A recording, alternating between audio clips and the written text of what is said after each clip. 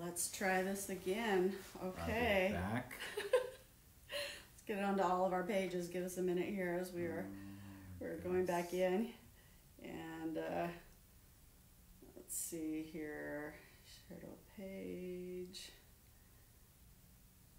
Okay. We were trying a different program and it cut out their server. Chopped off. And I won't say anything about that. No, it's his fault. I never had problems till he got on. No. I said we need to go to this one, and you said no. But it's okay. I will not say I told you so. No, you won't. Because I would never do that. All right. Sure. You all there? If you are there, give us a thumbs up or the heart button or something. There we go. And if you could hear us, okay? Okay. You're there? Yeah. Okay. I think we got it. All right. We're good. Okay, so you want to start this time? No, I don't. You were talking about not being anxious and not giving into anxiety, especially if you're atmospherically sensitive and recognizing that you're sensing an atmosphere. Yeah. And not to feed it. Yeah, so I think even if you're not the kind of person who's prone to that, and I think everybody right now is one way or another waking up, maybe feeling anxious or thinking about the future or different things like that. You just need to keep in mind that a lot of that is not even yours, but even if you pick it up and it's not yours and you begin to feed on it and you begin to think through that, you begin to actually water a seed that comes into your heart for anxiety. So I think it's really important for us right now, whether you have some legitimate things to be considering and be wondering if what's going to happen with it. There's some natural anxiety that comes, but either way, I think it's an important time for us to focus on the Word, put the Word down in our heart by what God says, and it says be anxious for nothing, right? So God would never tell us to do something that He would enable us to do it. Be anxious for nothing, but in everything by prayer and supplication, let your requests be made known to God, and the peace of God will come. So you have to always remember that peace is not always circumstantial. No. But peace is internal. Peace is because of the kingdom of God in you, and we can't rely on circumstances around us to bring us peace. So the kingdom in us is what brings us peace. So I think no matter what's going on in the world, I think the Holy Spirit is on the inside of us, and we could always reside and press into the peace of God in our life. That's right. I catch myself, I'm pretty good at, these kinds of situations and circumstances because, we've been in ministry for so long, been through... Well, we're young, but long time.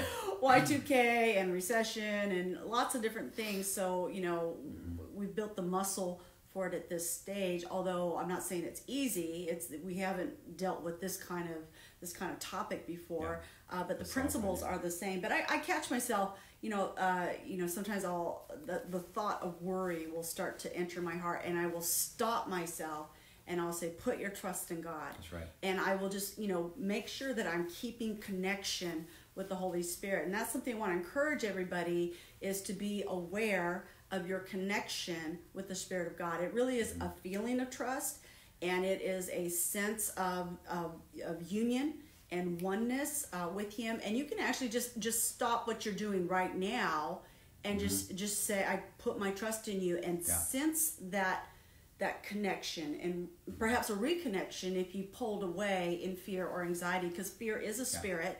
It is. And you can actually divert yourself to the voice of another spirit if you're not aware and not intentional.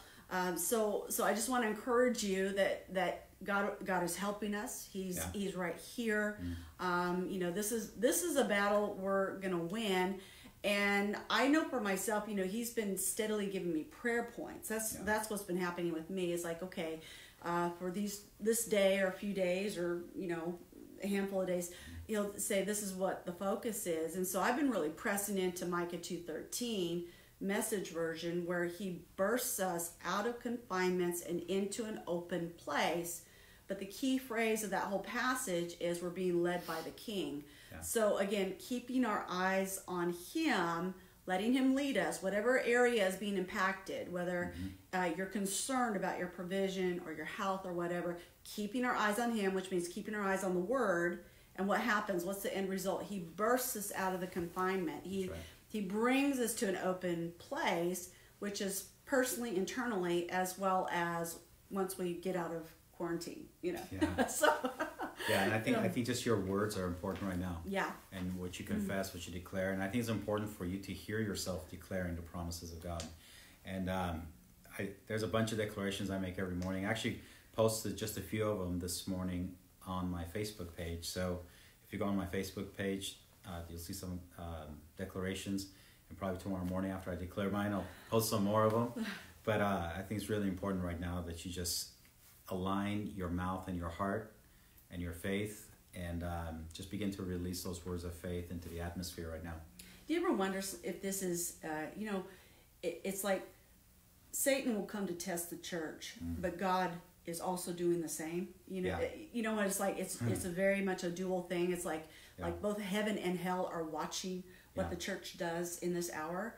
Yeah, the enemy's test is to destroy you. God's test is to promote you. Yeah, and so this is where we coming together and making the best of the situation, helping one another, praying for one That's another, but collectively in faith, not backing down, not giving up, not giving in, and being patient, and just let by your patience possess your soul. Oh, that's good. You know, and that's what the scripture says. You know, by your patience you possess your soul, and you refuse to allow worry and the media and the negative media tell you. Some of your friends.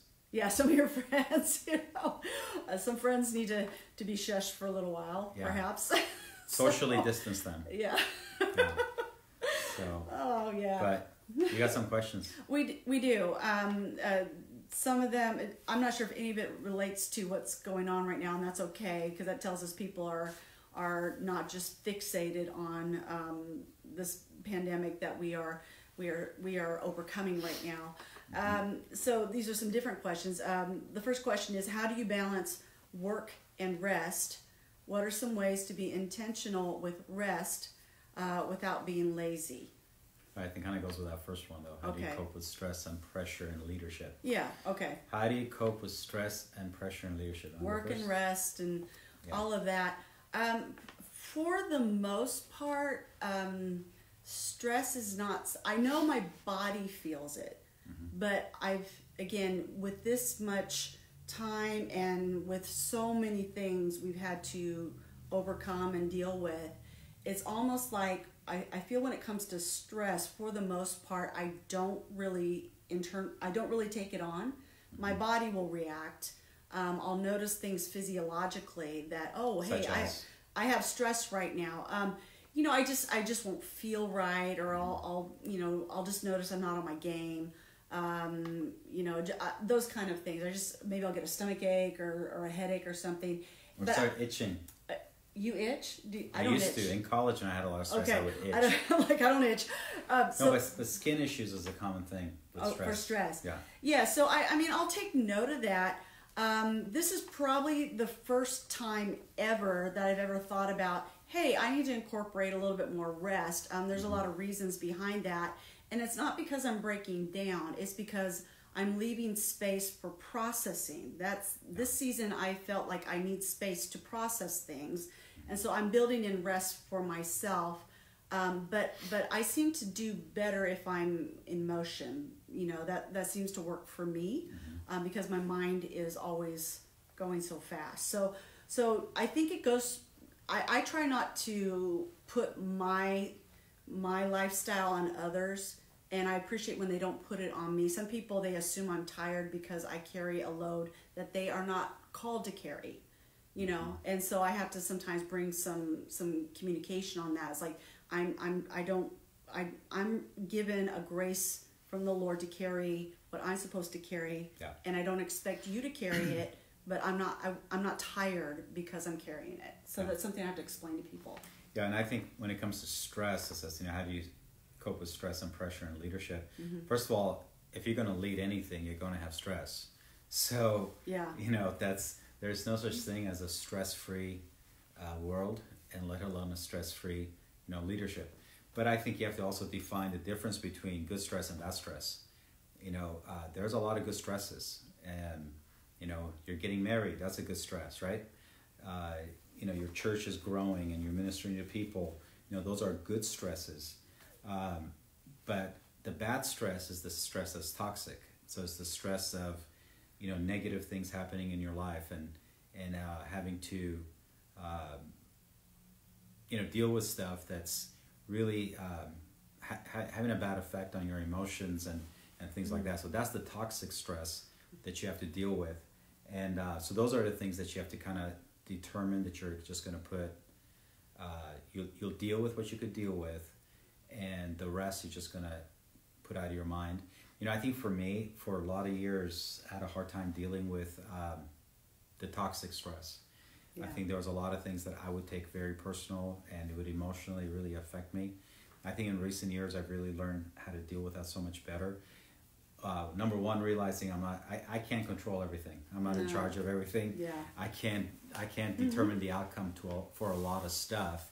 And then the other thing just comes down to you just trust God. Mm-hmm. You trust that you do your part, you do what's best, and then you let God take care of the rest. I think one of the mantras I've been saying for the last few years, kind of repeating to myself and some of our staff, is I do everything that I know is right to do, and then I divorce myself from the outcome. Yeah. In other words, what happens as a result, or what people do as a result of what I do, but if I know I've done the right thing, the rest is not up to me. And I think that's a big part of the stress thing. Mm-hmm. I think one thing that I've shared with some young pastors recently is if I could go back 20 years or 23 years, whatever's been up in senior pastoring, if I could go back to that person, to that Ron, and give him any one advice, I would say to him, not everything is such a big deal. So don't take everything as such a big deal. Yeah, one of the things I internally tell myself is it's not personal. When somebody acts funky, even if it is personal on their end, it's not my problem. Don't make it personal. Yeah, it's like that's not my problem. That's their problem. I do my best to be kind and do the right thing, but it's not personal. I think we all need to say that. Why don't you say that right now? It's not personal. Just I'm not going to take that personal. That'll really help you. Unless it's your wife, take it personal. Yeah. Are you texting? I am, because I need some water. My throat is like I ran really hard and I didn't get enough. Texting for water. I am. I'm asking for somebody to bring me some water. So they're going to need a key to get in. So anyway, that's one of the things that I do. Is it's not personal. What advice would you give someone who feels called to be a senior pastor but works outside of the church? Is that for me? Well, yeah. I refer to you. I would say pastoring is not a vocation. Pastoring is your calling. Yeah. So some people are privileged enough to, in a season of their life, to be able to pastor without being a senior pastor, without having to have another job outside of that. Others, for right now or for a season, pastor and, like the Apostle Paul, make tents to pay for their calling. So I think you have to look at it as, first of all, it's not a job, it's a calling on your life. So you would do it either way, whether you're getting paid or not getting paid. Right. Because a lot of times I'll look at guys and I'll say, if they're not on staff or they're not at that church anymore, we'll see if they're still involved in church. Exactly. That's how you know. We'll see if they're still doing ministry. It's funny. A lot of pastors, once they're not quote on staff or they're not at that church anymore, boom, they just become not even a good church attender anymore. Yeah. And so it's like, okay, well, were you doing it for the job or is it a calling on your life? Yeah. So I would just say be faithful to where you are and realize that it doesn't change anything based on whether you're doing it full-time, vocationally or not, that God is the one who promotes you. God will take care of it. And just be faithful where you are. And I know it's hard balancing it all, but, if that's the season you're in, God will give you the grace. Hey, that's water. Would you like? I can't even open the I'll thing. open it for you. But make sure we don't leave garbage in my office. Always, every day. My kids call me a clean freak, but I'm really not. I know you're not. My space has to be clean. That I get. I understand that. Yeah. I hate paper. I hate clutter in my spaces. So don't have clutter. Okay. No. Where do you see the church in 20 years? Where did I see it in 20 years? This church? Or just the church? This church, I see it not in my hands in 20 years. Okay. Somebody else is going to be carrying this thing in 20 years. Yeah, they'd have to. Yeah, because I'll be like, I'm done. 69. I'm not going to keep doing this at 69. You have to get ready to pass it off. Yeah, no, honestly, I think if we're talking about this church, I would say, actually a few years ago, I started talking to our elders about a contingency plan and succession planning, not only contingency, but succession planning. And they thought I was crazy because I was in my early to mid 40s when I started talking to them about it. They're like, you're crazy. Because, most of them that I'm all they've known in terms of pastoring this church. Yeah. And I said, wait a minute, guys, I don't plan to do this forever. And ideally, I would like 10 years with the next person who's going to take over for me. And I said, so really, that's not that much time. And I think reality kind of began to set in a little bit. So we've already been thinking about it and planning on it. But I think another element right now we have to kind of look at is, as we're planting more and more campuses, is how does that going to look like in 20 years? Yeah. We're going to have a bunch of campuses, way more than we even plan right now in 20 years. But at that point, is it still going to be one big church, or is it going to be a lot of little ones? A lot of little ones. And a lot of online churches, because, this season forced the issue. Yeah. So, so it's going to obviously be different. We're going to have a lot more campuses, so that's one thing. We're going to be all over the place, up and down to 99 and some other places too. But so then, if you really, it's about raising the next generation of leaders. That's what it's about. Then I don't see how you're going to get out of this in 20 years if you're going to put all that. I'm getting out somehow. I got an exit plan. Okay. So he's planning big, but he's like you're all these plans, and you're like, oh, but I'm getting out. I'm not. It's like you're talking out of both sides. Don't I do that all the time? Yeah, you do it all the time. Like I say, I'm never going to do another church plan. I'm never going to do another building program. And I always do one. So we don't know what we're doing. Okay. Yeah. So where do you see the church? Yeah, that's a good question. The technology piece of it is that's something that you cannot ignore as far as a church is going. Technological. Actually, it makes you, Pastor, it makes you so mobile. It makes you so invasive on a whole lot of levels. Well, there's challenges to it, but there's a lot of opportunity with it too. Right. Yeah. And so that's one of the things that I see is just the absolute investment in technology and really reaching the younger generation. What was I looking at yesterday? I was like, what's this TikTok thing? TikTok. Tic-tac? TikTok. And I just know about TikTok. Yeah, so immediately I turned to our youth pastor. I'm like, what the heck is TikTok? What is TikTok? Do I need to be on TikTok? And he's like, I've got a TikTok account. What is it? Well, it's a Generation Z medium. Social media? Yes. Yeah. So it's not breath mints then? No, it's TikTok, and it's all video. And so video. Anyway. Interesting. Yeah, so anyway, I'm just getting ready for the next the next one, perhaps, Yeah, but things are going to be different after this whole Corona thing, with how the churches have had to change how we do things. Yeah, things will be very different. And if you follow me on Facebook and Instagram, I actually posted it at both places a video, a prophetic word by somebody that we know, Michael Maiden, who's we trust him very much prophetically. He's a great man of God out of Arizona. And the Lord gave him a dream, gave him a word. And one of the things that really struck me from that, I just really recommend, I know it's already been shared over 200 times just off my Facebook, but if you haven't seen it, go on there and look at it. But one of the things he says in it that really gripped me is the Lord says, things will be different after this, but they'll be better. Right. Things will be different, they'll be better. So I think that is so true for the church. Things are going to be different. We're not going to, no church is going to survive going back to how church was prior to this. But things will be better if we take advantage of the opportunities that are in front of us. Right.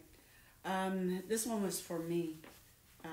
Regarding the gift of discerning of spirits, how do you keep from being overwhelmed?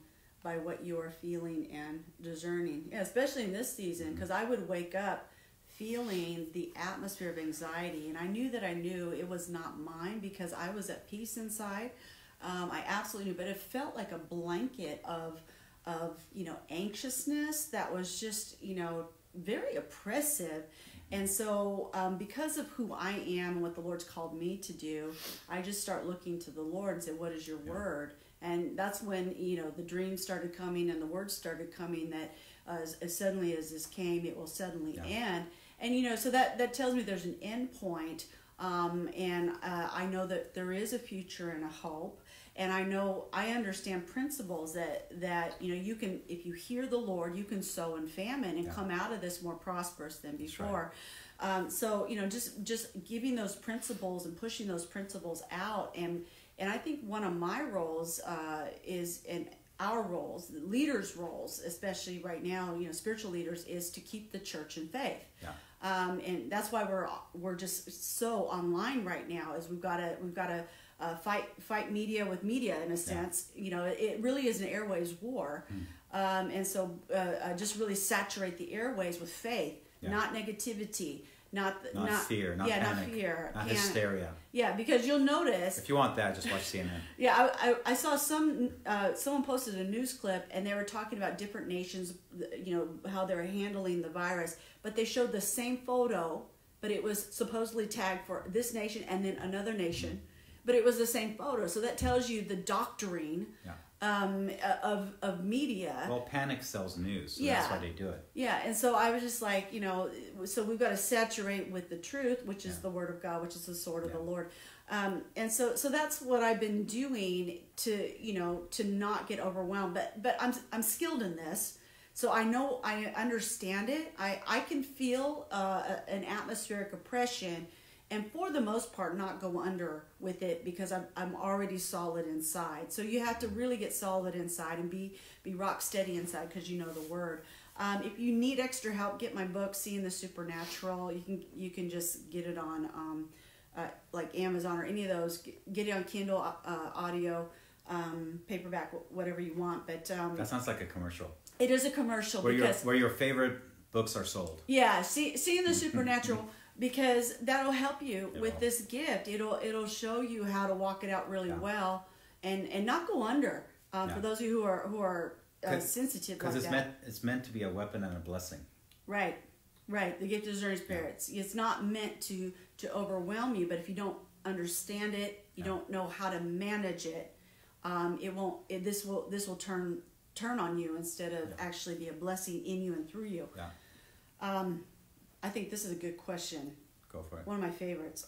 During a church service, how do you balance following the flow of the Holy Spirit without totally throwing out the structure set in place for the service? This is fun. This is the funnest question ever. Tell them why it's fun. It's fun because because we have 3 services between 2 different campuses on Sunday morning.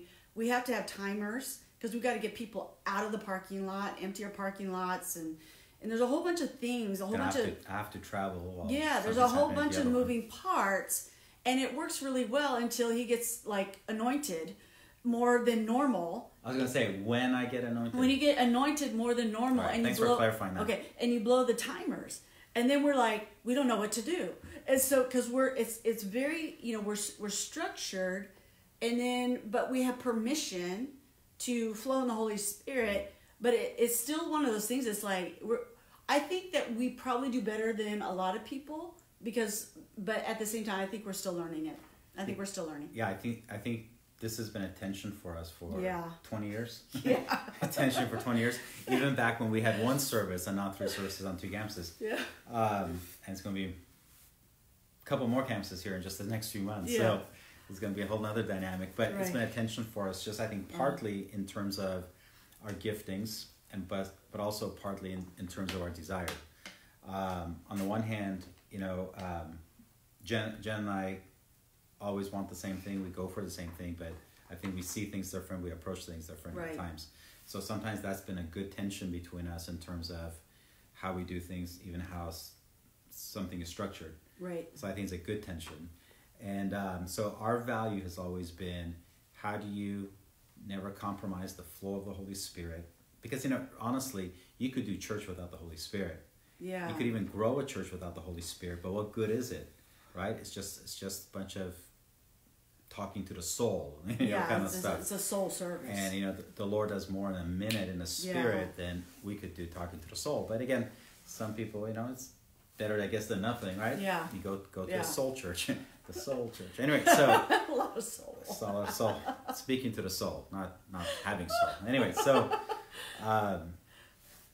so we value the flow of the Holy Spirit, but at the same time, I think a lot of the crazy that happens is not the Holy Spirit, right. Is people's personality or thinking is the Holy Spirit. And, because I think that the enemy really wants people to think that, if you have the Holy Spirit, then you're acting like a nut, and kind of scares people away from that and all that. But, the Holy Spirit doesn't make you crazy. The Holy Spirit just makes you who you are, kind of thing, right? But he empowers who you are. He anoints who you are. So we want the Holy Spirit, but we don't want the crazy. So, and the thing is, like, for example, our service, because we're known, I think, not only in our community, but around the place as a very charismatic church, signs and wonders and all that. So sometimes people think that, like, we're hanging off the chandeliers and handling snakes and all that, probably. Yeah. But then when they come into our service, they actually see it so structured. You feel the order. Yeah, you feel the order that they're amazed by it. Because our thing is, we want the Holy Spirit, whether in our worship, in our preaching, and everything we do, we want to know what the Holy Spirit is saying and doing. But at the same time, we're not going to let anybody else hijack the service. Right. So that you have to have, I think the Holy Spirit actually flows more effectively within structure. I think, it's the banks, the river banks. So I was, when I talk to the leaders, I always, say that is the banks, if you have a river flowing and if you have banks to the river, you could actually direct this river with power to go to a certain place. Right. But if you have no banks, which is your structure, the water is great, but it just floods everything and it's not really being effective, going anywhere. So you have to have the structure and you have to have the Holy Spirit. So banks without water is nothing. It's not, it's dry. Yeah. But then water without the banks, you just flood and you're not going anywhere. Yeah, it's not. So it's a tension you're always going to have. You have to. You're never going to get it perfect, but you have to strive for that tension and do your best. I think the tension is what actually makes it work, because then you have to think through things. It's and I've been in so many different churches, and I've seen some leaders, they actually stir up the crazy because they want a sense of something in the room, because they think that's anointing. Yeah, and stirring up the crazies is not the anointing. It's stirring up the crazy. I mean, that's insanity. I've been in places like this is insanity. Yeah. And that doesn't necessarily lend to kingdom order that causes changes and shifts and transformations. No. So, because I think some leaders make the mistake thinking that the crazier it is, then the more mystic or supernatural it is. So therefore, somehow it's more supernatural and godly. Yeah. I think the thing you have to keep in mind also is we want the supernatural, we want the signs and wonders. Of course, that's nothing that we minimize, water down, or hide. Yeah. But at the same time, you have to realize that when the supernatural is flowing, it has to also have the language of translating to non-believers and all sorts of people, that actually draws them closer to Jesus. What's the sign and wonder? It's a sign for people that points to Jesus and his reality. Sure. But if it's just crazy, it's not pointing to Jesus. Yeah. And and I can easily clarify that as like we have people who've come in because they've had dreams. And that's why they ended up in the church, because the Lord visited them in a dream, or they had angelic encounters, or they see angels in our service and healings in our service. But at the same time, there is this sense of order. It's just, I love the blend of it, and I love the tension of it. And you'll never be able to put a rule book on it. You have to listen to the Spirit of God and examine the results. And we have a pretty large church, so we have people on, I wouldn't say totally different spectrums, because if you're totally on one spectrum, you wouldn't fit. But we have people on different sides of the spectrum. Definitely. We have people that are more, they love the Holy Spirit, but they're more conservative and they're more structured. And we have others that are just very mystical. Very mystical. But they live together in harmony because of the structure, because of the because structure. of the order that we have. Yeah. What is one mistake? They said one. What is one mistake you have learned from in leadership? Learned from? Yeah. Or made. So it's not made. What is one mistake you have learned from in leadership? And they said one. Just one. Like 100, maybe 100. 1,000. So, okay, you go first. One mistake. I would say ignoring what I've discerned. Ignoring what I've discerned. For a while there was a big push, and it had. Now that I on this side of it, I recognize what it was. But there was a big push. I would call it the fallacy of hyper grace. There's grace. There's God's grace, and grace is something that covers you as you are working out a problem. If you feel like you're failing Jesus of failing people, but your heart wants to do right, grace is what covers you in that season. I think many of us have had those seasons, multiple seasons. I know I have, but it's not a loophole. Okay, and that's the difference. It's not a loophole. And there was a big push to where, it's almost like you didn't have to repent for anything. There was just no responsibility to restore, responsibility to even make things right. And that's a lot of the fringe of hyper grace stuff. And so what it causes people to shut their eyes to discernment. Yeah. Discerning the heart motives of people. And as a pastor, you do discern what's coming into your church. You discern what's in your church so that you can be as redemptive as possible. But you also have to watch for the wolves. And when that comes in, it doesn't always have to be a wolf. It could be just a wounded sheep that wounds people. Right. And there's all different shades of this. And again, with time, you get skilled on how to handle this, and and work through it the most constructive as possible. But the hyper grace, push really caused people to close their eyes to a gift of the Spirit that was intended to protect. And so that was the mistake I felt like I made for a season, but it was only a short season. Because when it hurts enough. Yeah, it was a very, very short season. Because when you have grace without boundaries, when you have too much grace, that's lawlessness. It is, yeah. But if you have not enough grace, that's legalism. Yeah, so again, we look at that tension again, the tension. Jesus came and he was full of truth and grace. Yeah. Yeah. How about you? One mistake you learned from? Just one. Oh my gosh. Just the one. What? Can you name one that I learned from? I'll let you. There's so many. I'll let you. So. I think hers was definitely one. Yeah. And also for me, I think a story to go with that is, one of the things for me is, maybe I'm not, the gift of discernment and all that. I don't talk about it. I don't flow in it like she does, and of course she has a book out on it. But I'm very discerning. But I think sometimes, in the past anyway, I didn't realize I was discerning. Oh, So what would happen is I would override it because of my leadership bent. And then I remember John Maxwell used to say, always see a 10 on people, believe in them. Oh yeah, put a 10 on their head. Put a 10 on their head. Even if the one was kind of fading out. Yeah, you really saw the 0. But anyway, put a 10 on their head and all that. So what would happen is I would intentionally override my discernment, as she was saying, because I wanted to believe in people. And again, sometimes it's discern, just watch out, cut them out. Yeah. Other times it's, hey, this person is wounded, so they will act out of their woundedness. So you got to be aware of that and try to bring healing to them if they're open. So I went through 2 or 3 things over maybe this, 3 or 4 or 5 years. Yeah. That it seemed like it wasn't necessarily the same thing, but it was similar things where I had discernment about someone, but I just wanted to believe the best in them, and then it came back. Not only hurting us, that's one thing, but it hurt the body, and it brought confusion to people. And every time when there's somebody like that, they take out a few sheep with them, in the sense of they ruin them or they wound them or just physically take them out.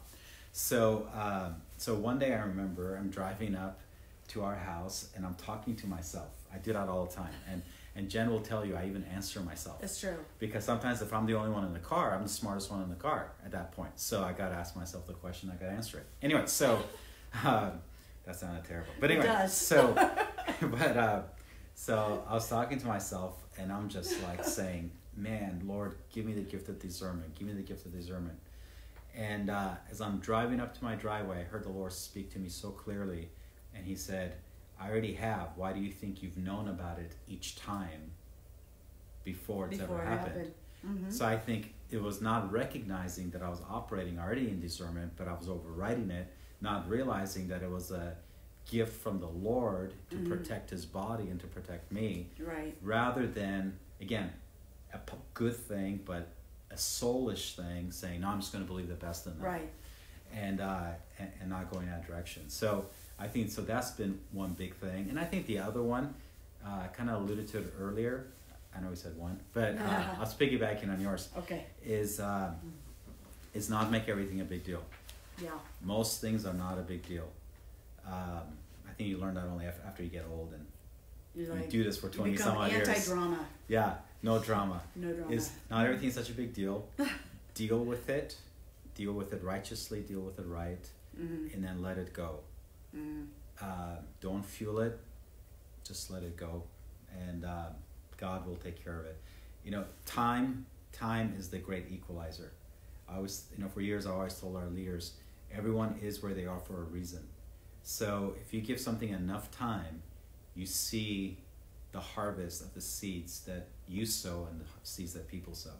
Right. So, yeah. Okay. What do you find most difficult about being a leader? Last question. You want to answer that or you want to answer it?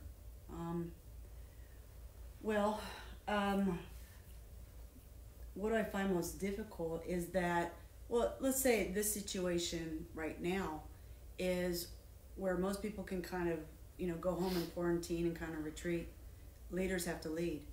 And, we have to go forward as a leader and put the energy and the thinking and lead others through this. Sometimes you have to suspend your own emotions for a season because you have to lead through the trial, or you have to lead through the pandemic and everything. You don't have time for a breakdown. Right. Mm-hmm. And so as a spiritual leader, as pastors and everything, and I feel like I need to talk to some pastors that this is not the time to retreat and not be visible. Mm-hmm. And that's why I can't tell you enough. You need to get on social media and encourage your community, even if your community is 100, or 20, because leaders lead. Yeah.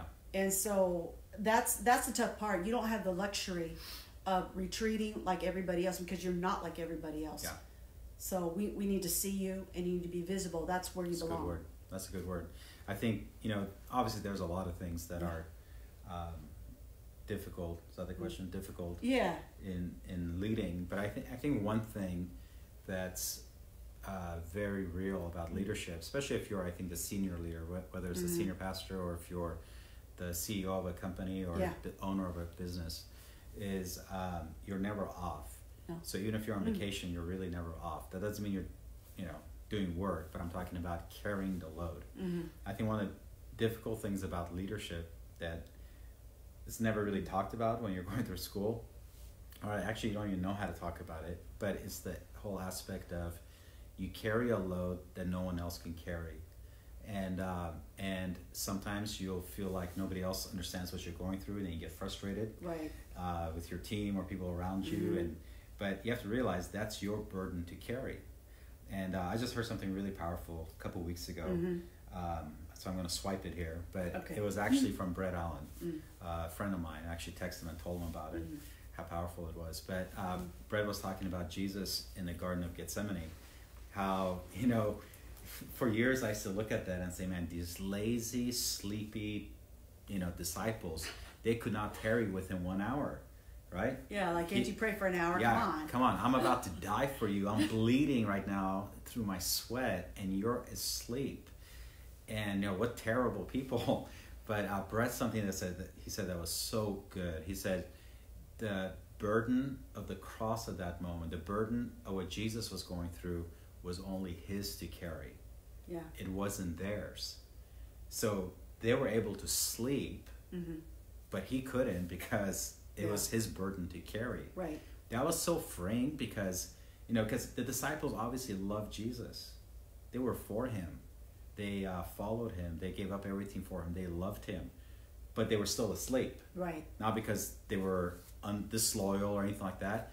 It was just not their burden to carry. So I think that's what we have to understand sometimes as a leader. Not everybody's going to be able to carry things like you carry them, because that's not their burden to carry. Right. So I think one of the things I've seen over the 20 some odd years in pastoring is that I see pastors become bitter. And that's the number one way to just end your ministry and end it all, is let bitterness get on the inside of you. But I see them get bitter because they feel other people failed them. Whether it's staff members or people in their congregation, they feel like they didn't care for them like they needed to, or they didn't help them like they needed to, and they get bitter. But you have to realize it's not always because of that. Sometimes it's just not their burden to carry. And you have to realize that because God's called you to leadership, there's a certain burden that you carry, but he gives you the grace to carry it. Exactly. And you said, well, what's the plus side of doing that? You get to know God on levels that others wouldn't, because something about carrying the burden, the load with the Lord brings a presentation of his heart and his power and dimensions of the Holy Spirit that you don't get to encounter any other way. And so that's the plus side, is getting to know God on those levels. So that there's a reward to that, to saying yes to that. Plus, you have to see it as a privilege. Yeah. You have to see it as a privilege that the Lord would call you to carry part of the burden of his kingdom. And what is the rewards for faithfulness? It's more responsibility. Yeah, for sure. I think in a culture that everybody's trying to run from responsibility, God says, if you're faithful, I'll give you more responsibility. That's the kingdom. So what does that mean? A lot of people in our culture today are actually running from the kingdom and kingdom promotion, when God says, if you're faithful, I'll actually put more responsibility on you. Which, what does that mean? More responsibility means there's more burden that you have to carry, that much of it you carry alone. Yeah. Well, yeah, but you get to see the Lord. Oh, yeah. Yeah, that's what I always felt. I always Totally. felt like the Lord reveals himself on dimensions, revelatory dimensions, because of it. It's something about you press into him more. So that was our last question. There was one that I kept on seeing. You saw? Okay. Which was, probably you should take it. Okay. It's, how do you break the spirit of rejection? How do you break the spirit of rejection? Well, I'm actually going to do a very comprehensive discussion about that through the online Inner Healing and Deliverance mini sessions, and that's at jennifereivazonline.com. So want to let you know, but in a nutshell, breaking the spirit of rejection, you have to first come out of agreement with the lies that you have agreed to reject yourself. Yeah. You have to come out of agreement, and then we have to cast it out. I have found out that the spirit of rejection is actually a spirit. It starts with an attitude, but it becomes and a wound. Yeah, and a wound. But it actually opens the door to demonization. Yeah. And so then the fruit of that demonization is the cycle of rejection that you're constantly in. And no matter what you do, it's like this rejection thing seems to stick to you. And so we have to cast the demon out and get you out of agreement with the lie of it. So I'm actually going to press into that, and like right now I'm working people through shame. Yeah, it's really good stuff. And then we'll do trauma, and then we'll do rejection. Yeah. So that you can live out your purposes the way God intended for you to live out. So. And I think a lot of people don't even realize they're acting out of a spirit of rejection. They are, and doing things, to make sure that you get rejected again and again and again. So it's because of self-fulfilling prophecy. Yeah. I think even for myself, for a lot of years, I didn't realize, my core wound was rejection. I thought it was a lot of other stuff. So I blamed a lot of other people for a lot of other stuff. Yeah. But not realizing that it was a core wound of rejection that kind of everything flowed out of that. Yeah. And again, there's a lot to it. A lot of layers. And Jen will be covering that. Yeah. But I think one of the things that really encouraged me with that is number one, God could be totally trusted. Because I think when you have a spirit of rejection, one of the most destructive aspects of it is you don't fully trust God. And because you also transfer that over to the Heavenly Father. Yeah. So I think for me it was, telling God that I choose to fully trust him until he shows himself untrustworthy. Right. Right. That's kind of like what a rejected person says, right? Yeah. But here's the thing with that is that God will always be faithful. God will never let you down. So I think that was one thing for me, just putting out there saying, Father, I choose to trust you in every situation because I know he would never reject me. And I think the other one is just also saying how much rejection Jesus went through. Mm-hmm. Think about that. Would you say Jesus was the most emotionally healthy person ever? Absolutely. And how much rejection did he go through? All the time. I mean, his very birth was a rejection. Yeah. Right? Yeah. His ministry was rejected. The cross was the ultimate rejection. Resurrection, people not believing he's resurrected, that's a rejection. But yet he was the most emotionally healthy person ever. So I think we could go through rejection and yet be very emotionally healthy. Mm-hmm. But number one, recognizing it if it's a wound, and then dealing with it, as you said, as a spirit and not just simply an emotional deficit. Yeah, that one has it's twofold. Yeah. And so we gotta attack it from both those angles. Okay, thank you so much for joining us on our live today, and we're just really excited to just join up with you in this format, and we look forward to doing it again. Okay. All right, bye guys.